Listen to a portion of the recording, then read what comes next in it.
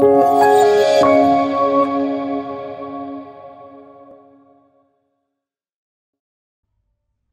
everybody, just putting together a quick video to show you some of the new GraphQL capabilities that we at Tyke have been working on over the last sort of 5-6 months or so. We think it's pretty special and really hope you enjoy.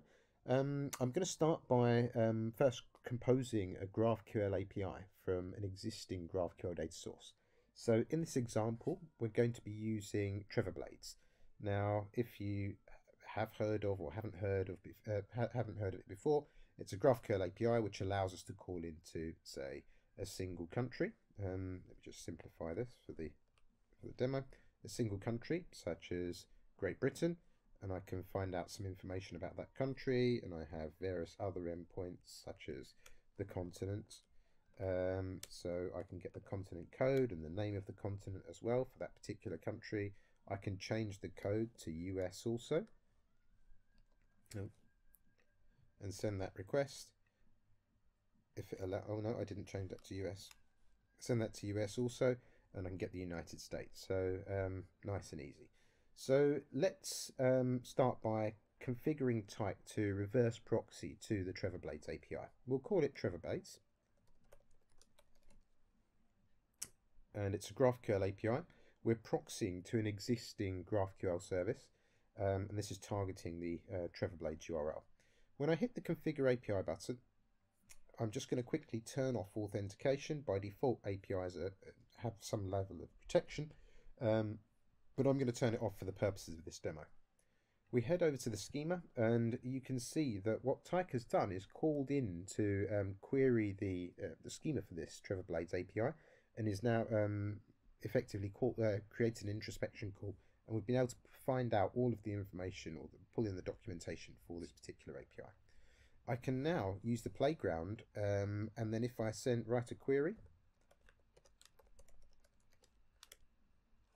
let's say country GB, and then I can call into the country, I can say code GB, and then I can put in the code name native, send that request. So Tyke Gateway has received that request and then simply reverse proxy to that Trevor Blades service.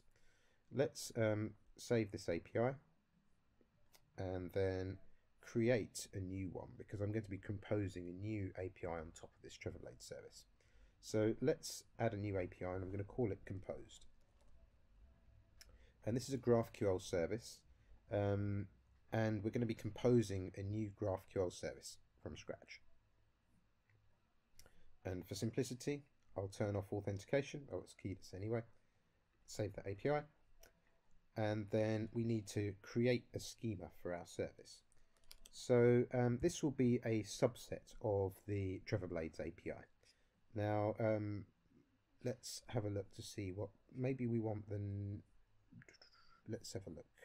We want to call the country. I'm just going to pull this straight from Trevor Blades to make things simple. So we have a type country. I'm going to remove some of these fields just for simplicity, so I don't have to implement everything. So now we want to expose a country to the ability to query the country to the graph. So let's say country, and we need an ID or code. And this returns a country, and the code should be, let's grab this straight from this service, country filter input. I think that's how it works. We'll soon find out. And the query,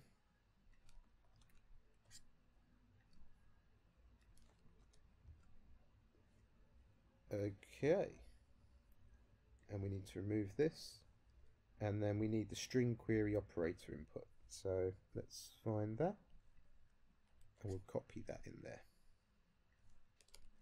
or paste that in there to make it nice and simple. So we'll update this API. The problem is now, if I send this query, we don't actually have a data source configured because I've just I've just written a schema. So let's attach a data source to this query, to the country query. So we can define the data source, and we're going to set this to type GraphQL. And what that will do is inspect to see what other GraphQL APIs I have, and I have the Trevor Blades API. And automatically it said disable the field mapping and call into the country field, and I can rename that field on that upstream API.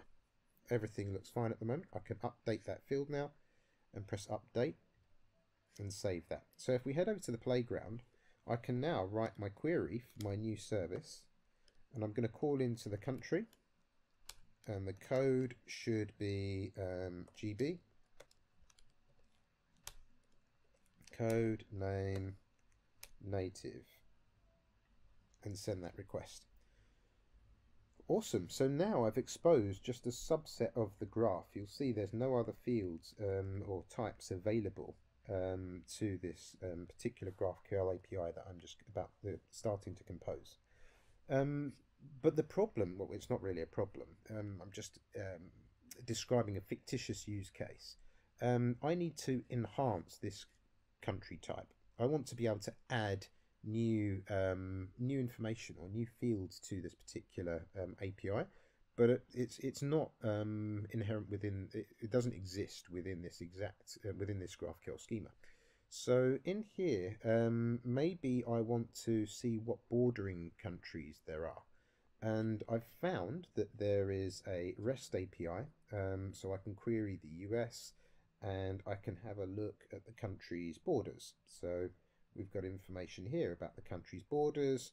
We've also got information about the population.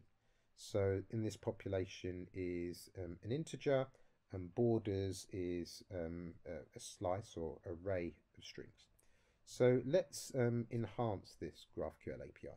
So coming out of here, let's add a new API, and this API is called countries REST, and this is a REST API that proxies to this service.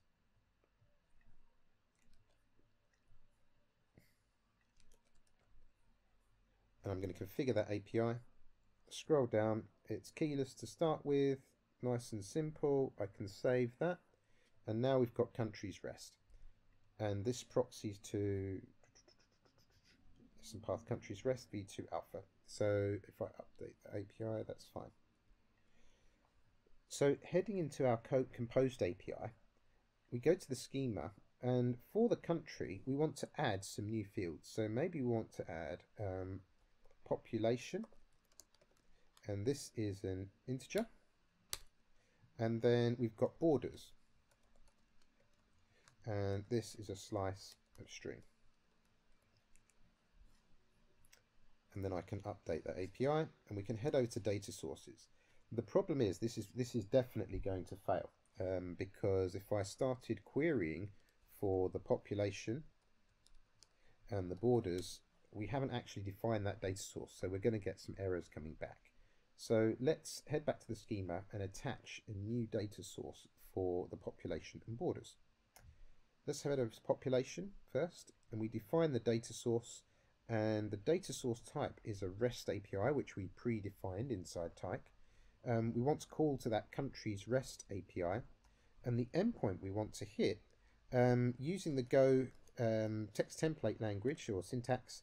We want to take using it.